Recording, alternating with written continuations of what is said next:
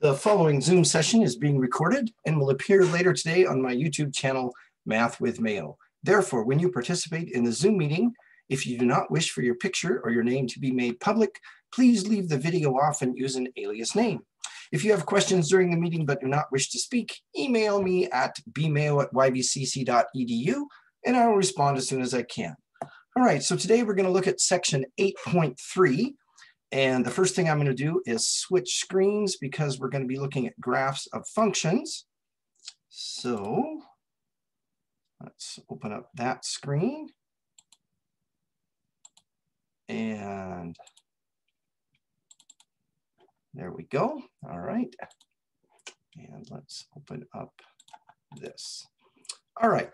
So here we have a problem. It says f of -2. All right, so what we've got here is function notation asking us to complete an ordered pair, okay? So what we're gonna do is we're gonna look at the graph and we're gonna find an input or an x value that's -2. That would be right here, okay? So what is the corresponding y value to that ordered pair? It is -4. So f of -2 equals -4. Okay, that's like saying that the point -2. Seriously, is it going to do this? I checked this earlier and things were working correctly. Let's see here. Let's see if I can get this to work better. That's to say that the ordered pair -2, -4 is a point on the graph. I'm going to try that once more. -2,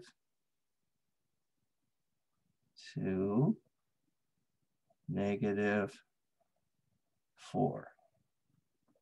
Okay, is a point on the graph. This thing can be tricky. All right. As I said, I checked it earlier and it was working fine. We'll see what we can do. So basically, that point right there, has the coordinates -2, -4. Okay, let's look at part B. It says f of 0. What point on this graph over here has an x value of 0? Well, this point right there. When x is 0, what is y? It is also 0. So f of 0 also equals 0. Okay? So those are basically given x, find y. Now, take a look at part C. It says the value of x for which f of x equals 4. Recall that f of x is another name for y. So what they're asking for here is to complete this ordered pair. I go really slowly, maybe it'll work.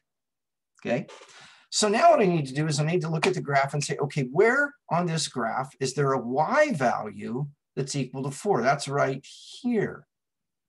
Well, when y is 4, what's the corresponding x value? 2.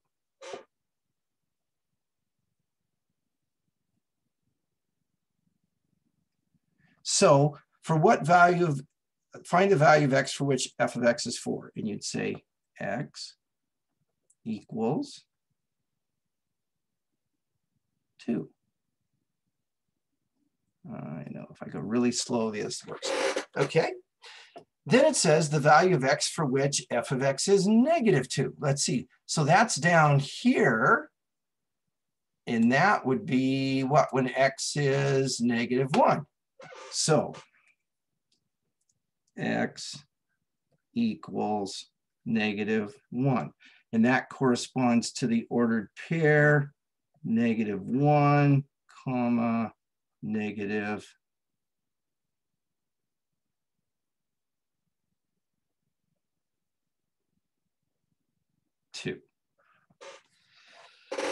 Okay, let's take a look at another example. Basically, it's the same thing, but we have a different graph. This is the function called s. We're supposed to find s of -3. So find the corresponding y value when x is -3. x equals -3 is right here. What's the corresponding y value? 2. So s of -3 equals 2. Okay, and then it says find s of 3. So when x is 3, what's y? When x is 3, y is 4. Now, I haven't labeled the scales on this graph. If I don't label them, assume that each square is 1 unit. So this would be like 5, -5. This would be -5, +5. Okay, if it differs from that, I definitely will have labels. Okay, now, part C, the values of x for which s of x equals 0. So where is y equal to 0? Y is 0. Oh, we've got 3 points right here when x is -1, when x is +1, and when x is 5. So we'd say x equals -1, +1, and 5. I know. Okay, let's see if I can get that written a little bit nicer.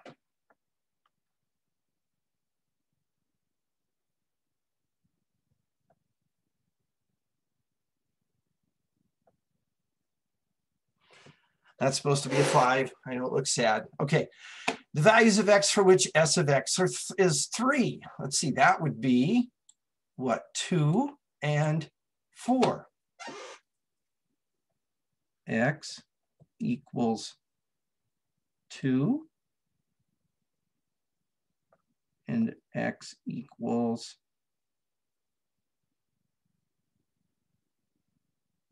4. Okay, here we go. Third example, same idea. G of -2. So where is x equal to -2? Right there. What's the corresponding y value? +2. So G of -2 equals +2.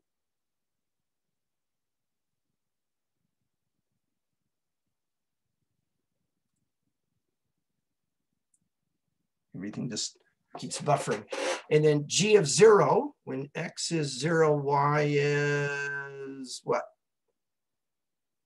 Also 2?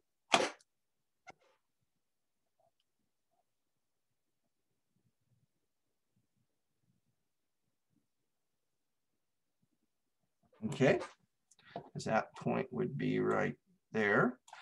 The value of x for which G of x equals 3. G of x equals 3 right there. So that would be x would be -1.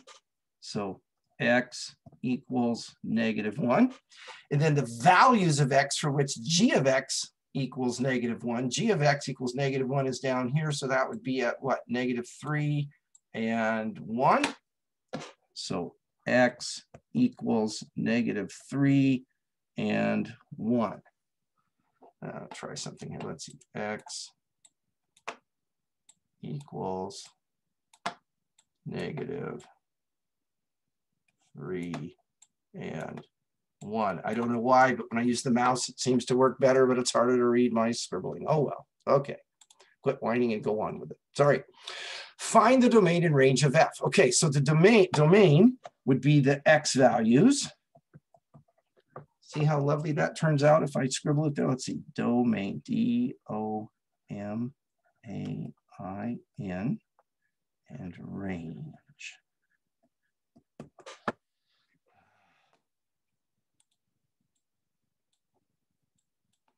Try that again.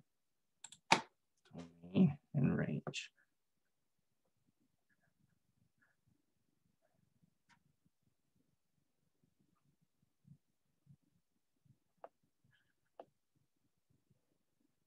Oh, well, this just forces me to go slowly.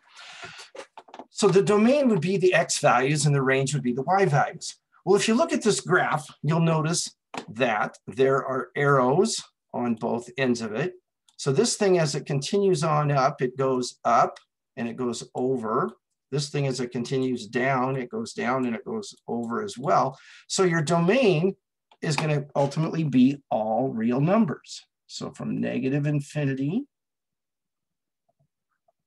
to positive infinity. Your range is also going to be all real numbers because this thing keeps going up.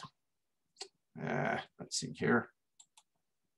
This thing keeps going up and this thing keeps going down. So your range is also going to be all real numbers. And writing it in interval notation, it's going to look like this. Okay. Let's look at another example. Find the domain and range of f. Okay. Just need to slow down. Domain.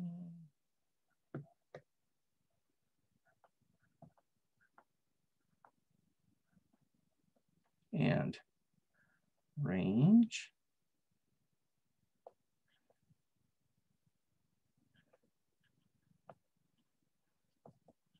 Okay.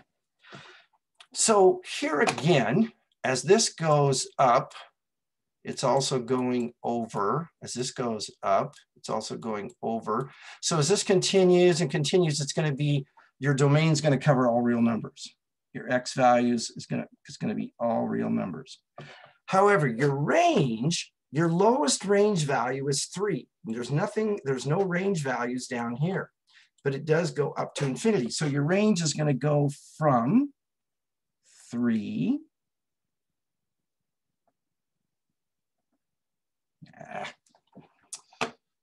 okay. Gonna get this. It's gonna go from 3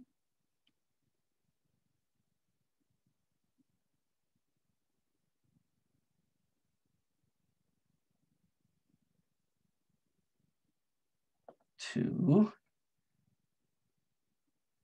infinity. Keep in mind, you never put a bracket on positive or negative infinity because that means that there's an endpoint, and there isn't with negative and positive infinity, but 3 is included, okay? All right, find the domain and range of f.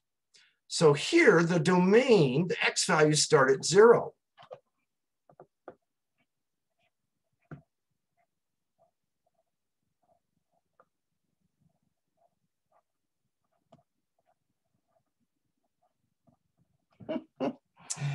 I'm going to try once more there.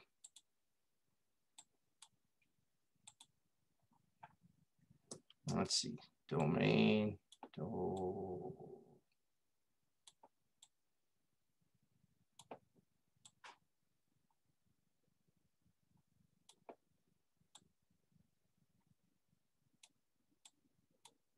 there. The mouse seems to work better. Okay.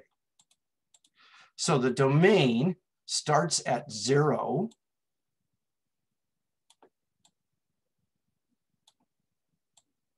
But it continues on to the right to positive infinity.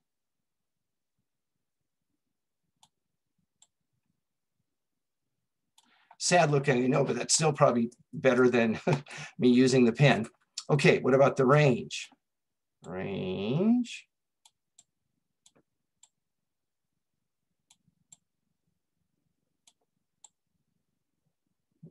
Okay. The range, it's going down, but its highest value is 0. So it actually goes, it starts down here at negative infinity and goes up to and includes 0. Okay. All right, 29. Find f of 1. So when x, oh, but look here, the scale is different. On the x-axis, it's each square is 1 unit. On the y-axis, each square is 5 units. So you got to be careful. So f of 1, when x is 1, y is what's this value right there? 15, okay?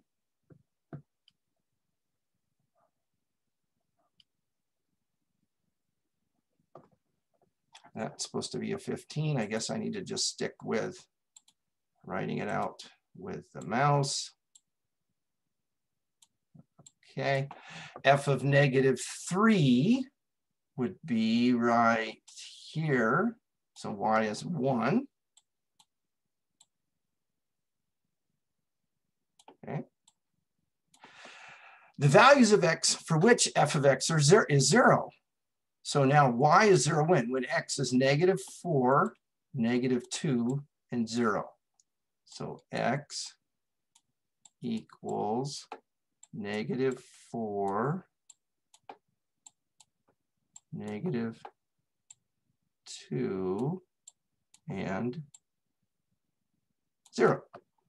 How about the domain and range of f? Okay, the domain, let's see if I can do this with cursive. Domain, that's pretty sad, and range.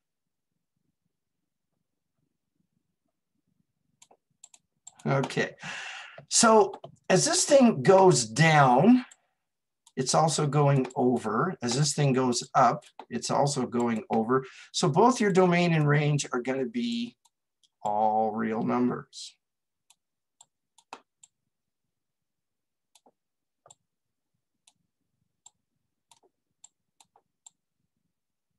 Okay. Definitely not one of my prouder moments. All right. Let's see. Here we've kind of got a mixture of the different problems we've had. G of 1. So when x is 1, y is 2. So that's equal to 2. That's really a 2. G of -4, y is what? -5. So -5. The values of x for which g of x is 4. G of x is 4 is up here, so x would be -2 and +2. So x equals -2 and +2. And then the range, domain and range. Okay, so tell you what, we're just going to call D for domain and R for range. Now, as this goes down, it's going over. As this goes down, it's going over. So it's going to cover all real numbers for your domain. Okay, so from, whoops, -infinity to +infinity. But your range, even though it goes down to -infinity, the highest range value is 4. So this is going to be from -infinity up to 4. All right. Now, here, let me read the directions for this problem. It says, determine whether each graph is the graph of a function. If it is not, find two ordered pairs where more than one value of y corresponds to a single value of x. I want to talk about something called the vertical line test. Okay. Now, if I go through and draw a series of vertical lines, like, let's see, so here, hang on here, that's not what I wanted. Here, that's what I wanted. Okay. Draw a series of vertical lines like that one, and that one, and that one, etc. Oh, that one didn't come out quite vertical, did it? Let's see, that one. If any one of those lines cuts through the graph more than once, for instance, right here, let's go back here and say right here and right here, that means that this is not a function, because that's saying that, look, if x is 4 right here, y is +4 and y is -4. So you've got, let's see, 4 to -4 and 4 to +4. You've got those two ordered pairs. same X value going to 2 different Y values. Remember, that's like one person having 2 birthdays. That's not the way a function works. Okay, so if it fails the vertical line test, if we cut through the graph more than once, any vertical line, then it is not a function. So not a function. Okay, lovely spelling there. All right, how about this one? Is this a function? Well, we have to look very carefully here. A solid dot like this means that point's included. When there's an open dot or open circle, that point's not included. So if we draw a vertical line right through here, it only cuts through one point. Same thing here, it only cuts through one point, right? Because that open circle is not a point. So yes, oops, okay. Yes, oh, there we go. Yes, this is a function. All right. And here's another example. How about this one? Is this a function? Well, no, because here again, even though it's a circle, for instance, right here, when x is 3, y is -2. Yeah. When x is 3, y is -2, and y is -6. So you've got one input, 3 goes to -2. Okay, 3. Yeah.